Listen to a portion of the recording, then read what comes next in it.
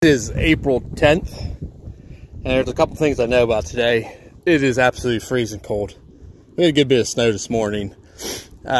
Number two, my taxes are due in literally 8 days, and I have no idea how I'm going to pay for them. And number three, I do have a 50 BMG here with some exploding bullets and a propane tank down there. It's just how I like to feel.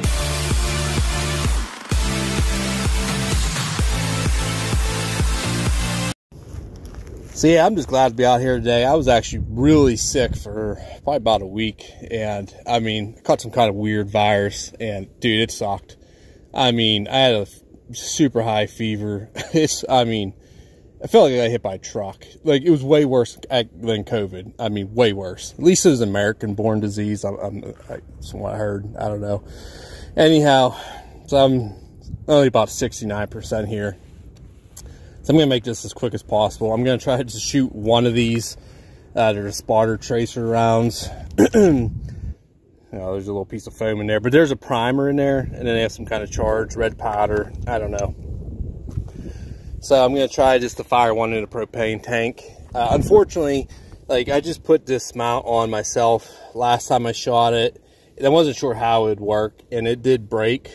So I kind of patched it up. I don't think it's going to work that good. Hopefully the scope's still shot in.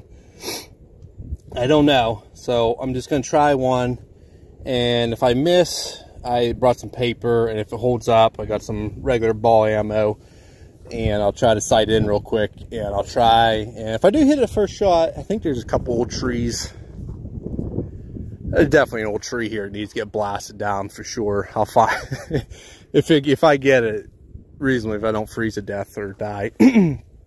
I'll try that. A little bit about the gun. Some people asked me about it before. This is an LAR Grizzly. They don't make them anymore. It's called LAR. It's a large ass rifle is what it does actually stand for, unless someone wants to convince me otherwise. This was on the movie Tremors. I think his name was Bert, the gun guy. Really cool dude. His was chrome. One thing awesome about these, you can get them in the field grade, which this one is, or a match grade. I wanted the field grade so I could shoot stupid shit out of it. The great thing about it is a bullpup.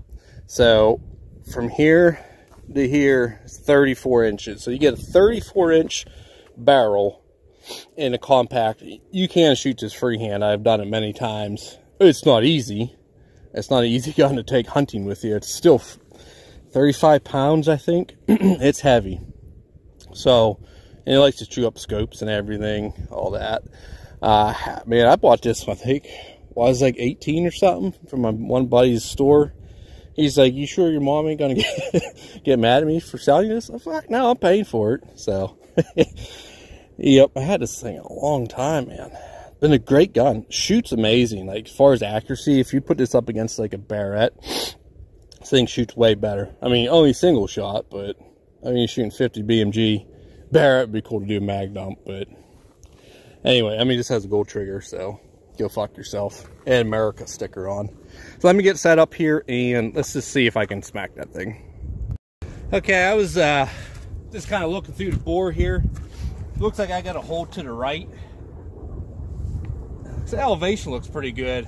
I'm just gonna try it. I have no idea how this is gonna work. Scope could fly off, gun could explode. Oh, goddamn. Well, yeah, I mean, these are reload. Man, I'm actually kind of nervous. Whew.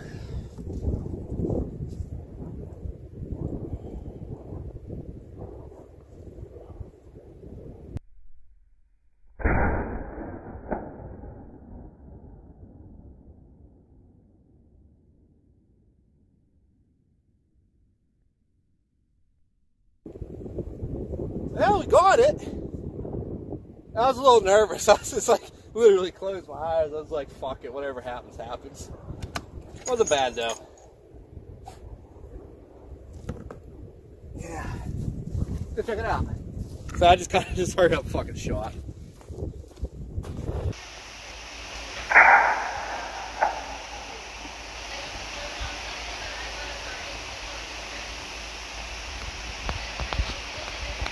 by no means that I'm calling that like a good hold or anything. I just see, I was like, oh, I gotta hold it right. Just close my eyes, squeeze the trigger, because I was like about to shoot it.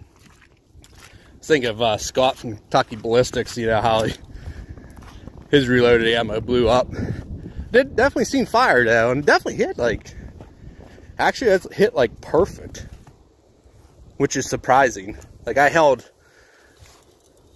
to the right. You can see the one in there too. There's still like some, I don't know what that is, like some, that's like perfect hit though. Propane, old rusty propane. I was aiming right here. It actually hit right there. Elevation, perfect.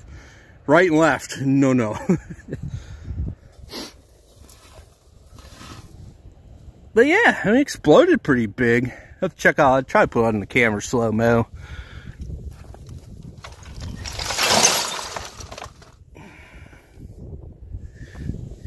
Definitely went in here too. Hit there. Right there. Part of it. Or maybe propane tank. The one time I forget my knife at home. Yeah, I'll dig this out here. Okay, so here's the deal, guys. I'm not sure if that actually went off. I don't know, maybe not. I didn't really get to look at it, but here's this whole tree. It's dead. It's not real big, but I got another one loaded up in here, and I'm gonna be dangerously close. And I don't know. We were just gonna shoot this here tree with this here 50 BMG exploding bullet, and I don't know. I might back up a hair. I'm gonna leave the camera like stupid close.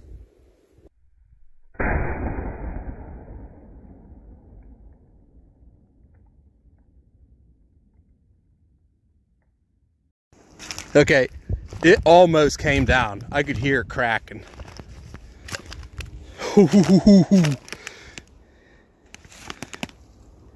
Oh man, it like split. I bet it's tip over.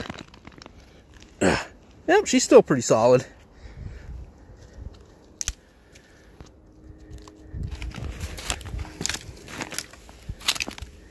It's still smoking in there.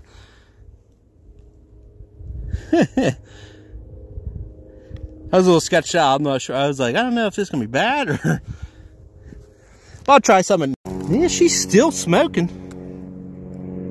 So yeah, I'll try some more at night, and then I'll try shooting them far so you can see the tracer, and maybe it's supposed to explode a red cloud so you know where you're hitting.